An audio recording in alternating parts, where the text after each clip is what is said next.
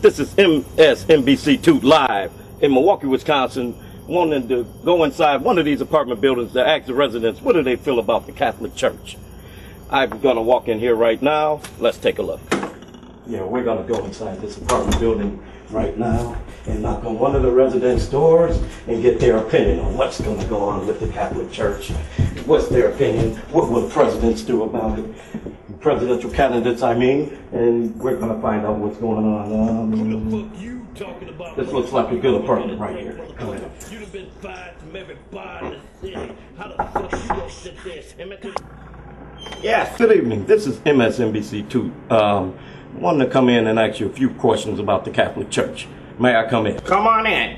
I have a lot to say about that subject. Come on in.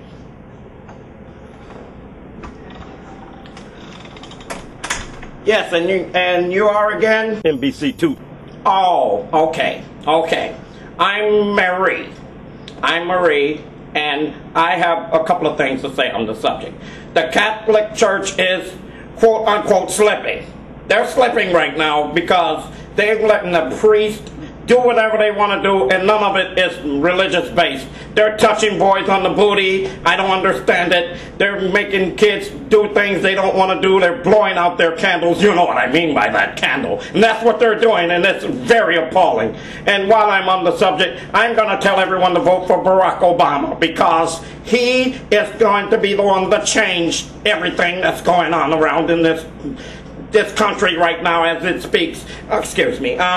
And furthermore, I don't want to see any priest. That's why I'm Baptist. I would like to introduce you to some of my friends that I've been having a discussion with before you came to the door. My first friend is Mr. Glover. Yeah, where you say you're from again? Where you from?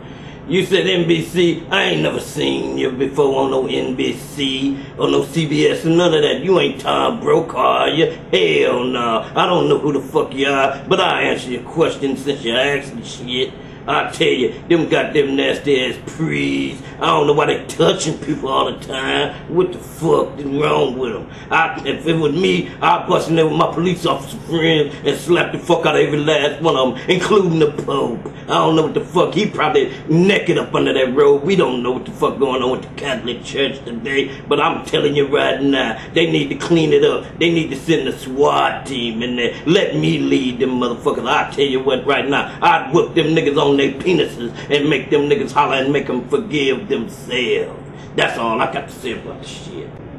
That's interesting. Don't ask me nothing now. Yes, and I would like to also introduce you to another friend of mine, Ellis. I'm ready. 3, 2, 1, whatever the fuck you gonna do, shit. Come on then. Oh shit, it's on now? Oh shit.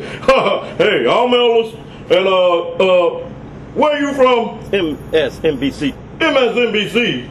I ain't had cable since 1999, 2000. I ain't had no cable. I bootlegged it once for 2 years, but I ain't got it. So, anyway, what's the question? A few questions about the Catholic Church. What? I'll tell you. Them priests, I don't know what the hell wrong with them priests. I remember when we was young, we go to the priest, they give you some candy and stuff and how you clean up the church, but I don't know what's going on with these people now. I'll tell you. I asked them one time, give me $2, they ain't give me shit. I said, well, I ain't done that. Shit, when they passed the collection plate, I took something out of there. They're supposed to be helping us, right? That's supposed to be helping us, that's what I believe. But now they sitting up there talking about, I sent my son up in there one time. They tried to touch him. I told them, priests or not, whoop their ass. That's what I'm talking about. I said whoop their ass. You heard it here first. From me, Ellis. That's right. I said it. You're having a very interesting take on these matters, Mr. Ellis. But, you know, anyway, I don't know what's going on, man. Shit, did you ever go to the church? You kind of look kind of fruity. That's good. That's good.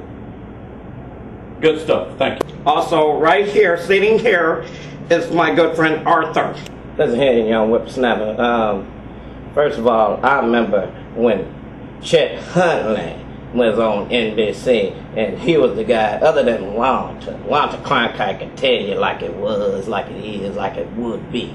See, I'm going to tell you right now, see, what I'm talking about, like priests, you know, like priests, I remember priest.